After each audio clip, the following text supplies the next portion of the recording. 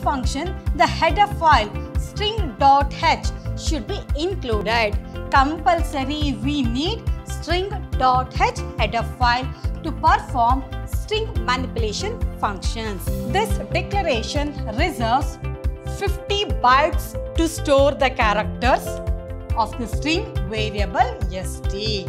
Here C++ provides the function getLine function to read a given string.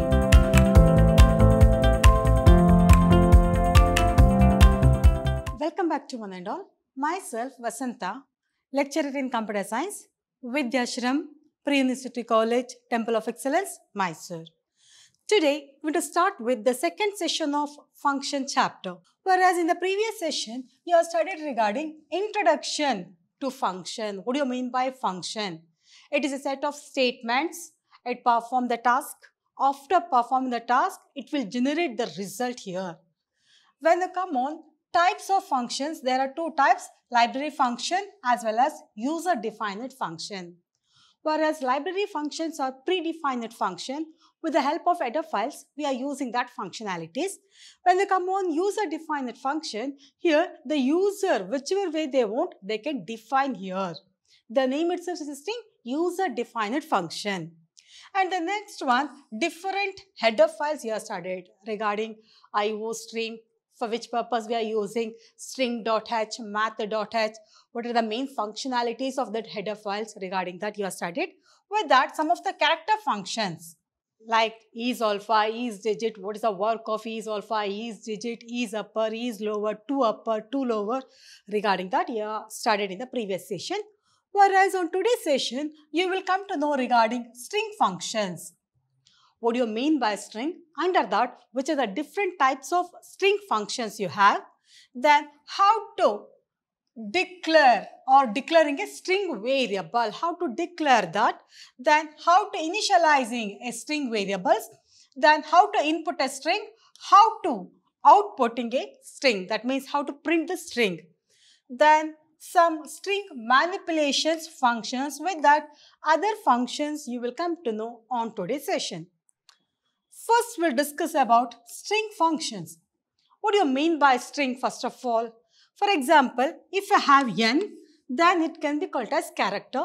It is open as well as closed by single quotes. For example, collection of characters, N-A-M-E. Name, it is a collection of characters. It is open as well as closed by double quotes. Here, it is a character, whereas here we have double quotes. On that time, it can be called as string. Whereas string is a collection of characters. A string is a sequence of characters enclosed within a double quotes. If it is character, it is enclosed by single quotes. If it is string, then it is enclosed by double quotes. String are manipulated as one-dimensional array of characters and terminated by null characters here. Always it ends with null character. And I can say this string as one-dimensional array data type also we can able to mention here. C++ provides many functions to manipulate the given strings. If I want to change or to make any changes on the string, that also in C++ it provides. To use this function, the header file string.h should be included. Compulsory, we need string.h header file to perform string manipulation functions. Now, how to declare a given string? Whereas the declaration of a string variable can be done with char string name then size. For example, if I am going to write int a of 10, then totally we have 10 characters. All the 10 characters of type integer we used to say. Whereas for string, first you have to use data type is char, then whatever name you want for the string or for that array you can give, then here mention the size. That means here totally we have 10 characters. On that, the name of that string, here especially str we are given. It means that here the string name is the name of the string, that is array name here, or we can say that it is a string name. String name is the name of the string variable. Size is the number of characters in the string. Here, this represents how many characters are there. Whereas in this example, this size represents how many characters we can able to include on that string. The size helps the compiler to allocate required number of memory location to store the string. How much of memory we have to allocate, the compiler will come to know. For example, if I am going to write char a of 10, then what happens? The string name we are given as a and totally 10 characters we can able to include, because here char we are given. It means that the compiler will allocate totally 10 memory space. First one starts from 0, 1, 2, 3, 4, 5, 6, 7, then 8, then 9. Totally 10 are there, but the last position will be m minus 1. That means if I know how many size, then the compiler can easily allocate that much of memory space. For example, char st 50 we are given. It means that here 50 represent 50 characters we can take, and the string name we are given as st here. This declaration reserves 50 bytes to store the characters of the string variable st. For the variable st or for the array name st, it will allocate 50 memory space. Then next we will move on to how to initializing a string or how to initialize a given string. That means how to initialize, to assign some value to that given string. Now already you came to know what do you mean by string, how to declare the string, but now you will study how to initialize the string. To perform that, we need to mention which are the characters are there, the size of that characters, especially here, the size of the string here we have to know. Then at the end, we are going to get the null character here.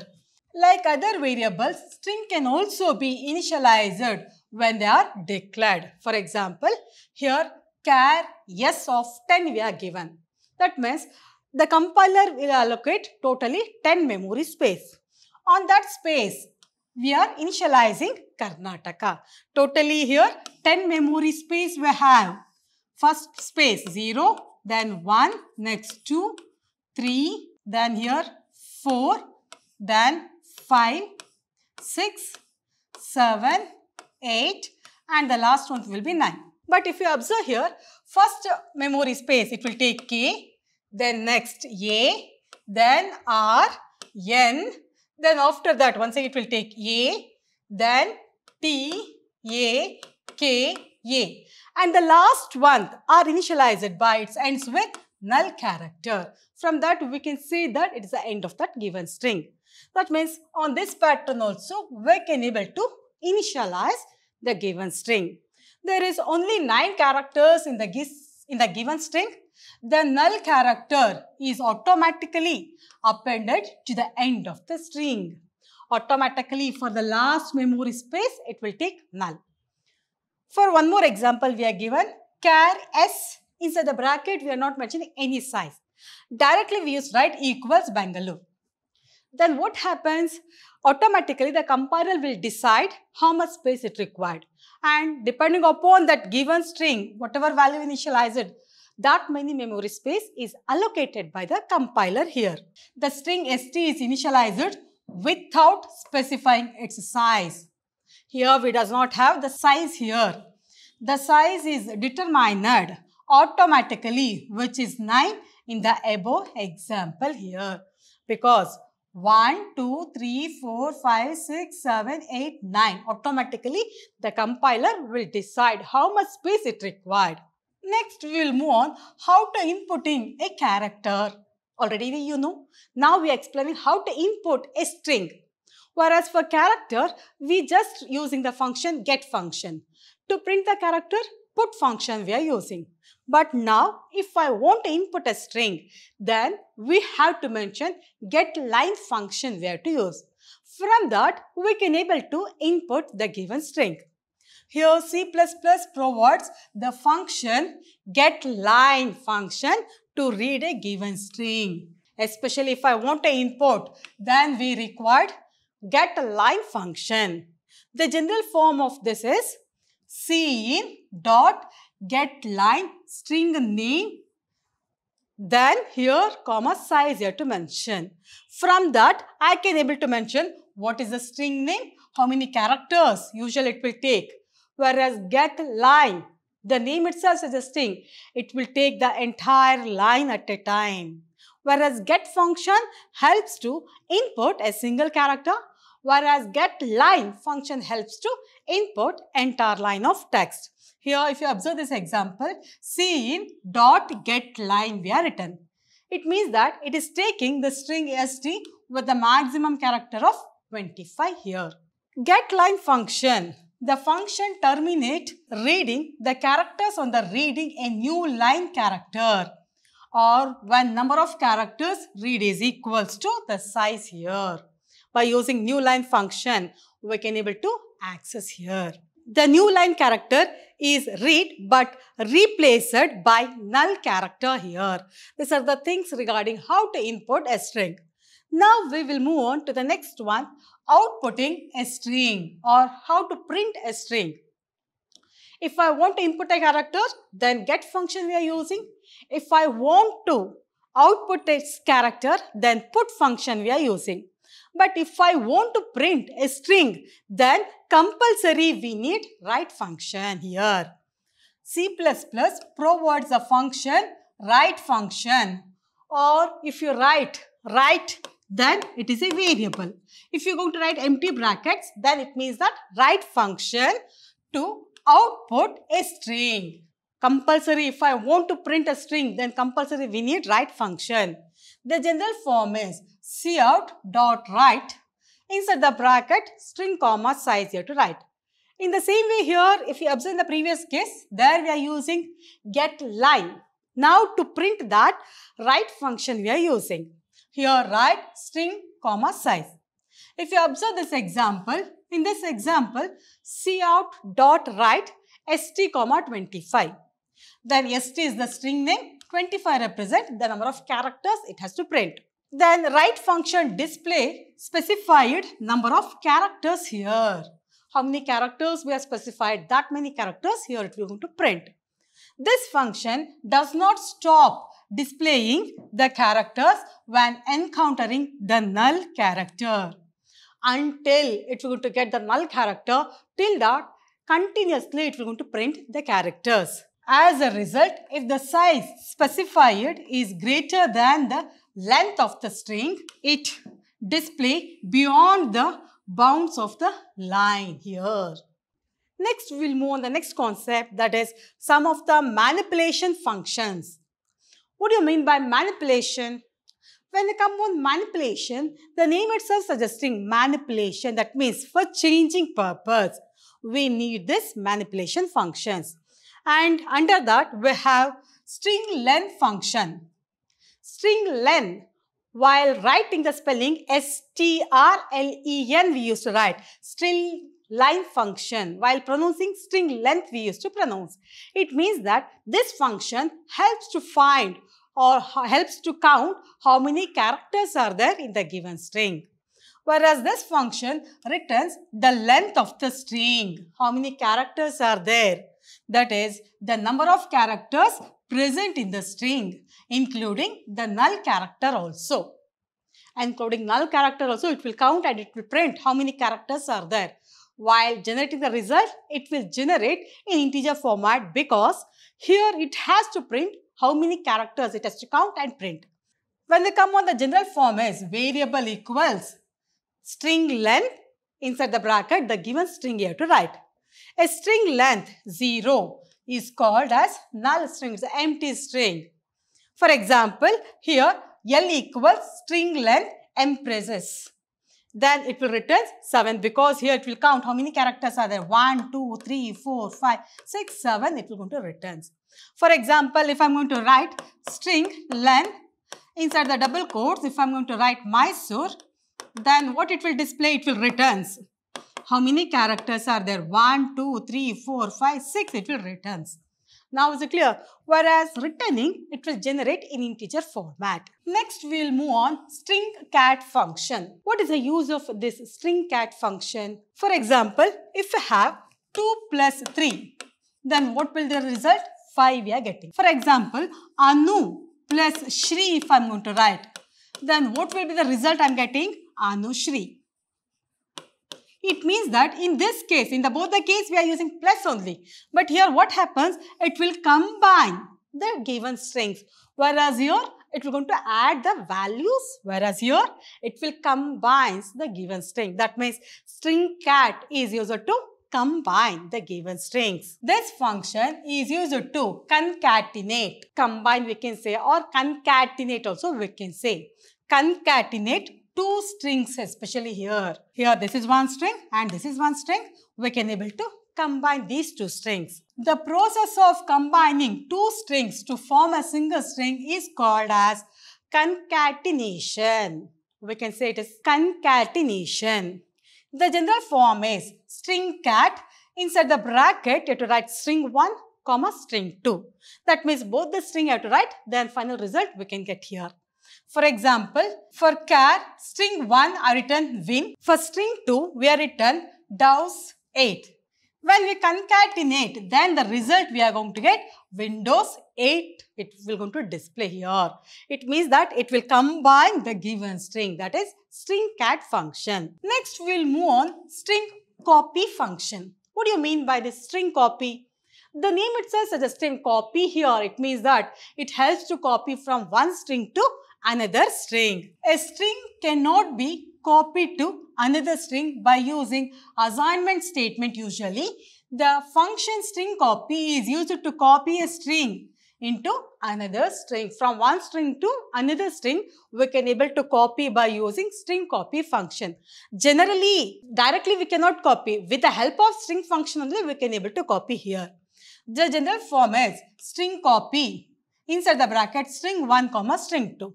Here it copies the string 1 to string 2 here. It copies all the characters of string 2 to string 1 here. For example, in string 1 we have computer and in string 2 we have science. When we concatenate, especially when we perform copy function, string copy, string 1, comma string 2, then string 1 becomes science here. Whatever thing here, that will transfer to string 1 here. Now is it clear? This is regarding string copy function. Next we will move on string compare function. What do you mean by the string compare? Here it will compare the given string. Both the string it will compare. If both the strings are same, it will return true. If both the strings are different, then it will display it as false here. When string compare, especially here, this function is used to alphabetically compare a string with another string. Compare one string with another string. This function is case sensitive. What do you mean by this case sensitive?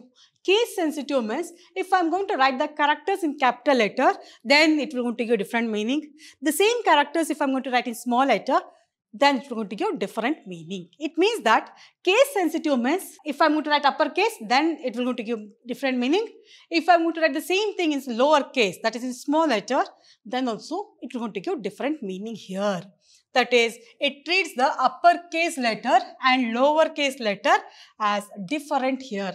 If I am going to write capital T, then one more small t, then both are different because it is a case sensitive here. The general form is string compare string 1, comma string 2. Whereas it compares all the characters of string 2 with string 1. It compares string 2 with string 1. The function returns positive value if string 1 is greater than string 2. Negative value if string 1 is less than string 2, or string 1 is same as string 2. Then if you observe in this example, consider for string 1 we have there, where for there we are written T is in capital letter. And for string 2, once again there also we initialize it, but here if you observe, the first character is in small letter. When you perform string compare, what happens? Here string 1, we have what is the value in string 1 as well as string 2. But in string 2 we have there, and string 1 also we have there. But the string compare when you perform, then it will going to give negative value here. Now is it clear? This is regarding string compare function. It is a case sensitive. In uppercase as well as if I am going to write in smaller case, then it will not consider the same variables. And the next one, string compare I function. Whereas string compare I function is also compare one string with another string, but the main difference is here it is not a case sensitive. If you want, you can write in uppercase, or if you want, you can write in lowercase also. Now, this function is used to alphabetically compare a string with another string. This function is not case sensitive. You can write in both in uppercase as well as lowercase.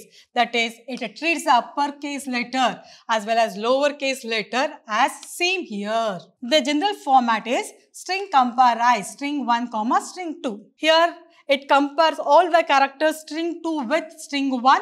Whatever in the string 2, it will compare with string 1 here. If both are same, it will return true or false depending upon that situation. This function returns positive value if string 1 is greater than string 2. Negative value if string 1 is less than string 2. 0 it returns, that is string 1 is same as string 2. For example, consider char string 1 there we have, in string 2 we have there. In both the case, especially in both string 1 as well as string 2 same we have, then it will give the value as 0 because both are same. That's why it would give the values 0 because here in capital letter as well as small letter both are same, here it will consider. It is not a case sensitive concept. Now is it clear? Next we'll move on the last concept, that is other function, which are the functions we are using here. C++ provides some useful functions under the library stdlib, that is standard library function .h. Some functions are rand function, srand function, random and randomized functions. These functions are used to generate pseudo-random numbers, that is numbers that are uniformly distributed within a given interval and for which there is no particular pattern here. For example, here randomize, it initialize or seeds the random numbers generated with a random number format here. For example, random, just n if I am going to write, then it generates a random number between 0 to 9. If I am going to write ATIO, yes, then it converts the strings, especially into a numerical representation. Like this, here, the last one here, it will convert a number to string format. These are the major functions we are using here. It means that on this chapter, you have studied regarding the character manipulation function, string manipulation function, then which are the mathematical function, which are the header files we required for these functions. Regarding that, you have studied. Whereas in the annual exam, from this chapter, you will get only one question, that on part B for 2 marks. There, you will get the question which are the string function or which are the character functions or list the character functions, which are the header files we required. What do you mean by function? List the different types of functions. Like that, you may get the questions from this chapter. Next class, we'll meet you once again with a new chapter. Thank you for all of you.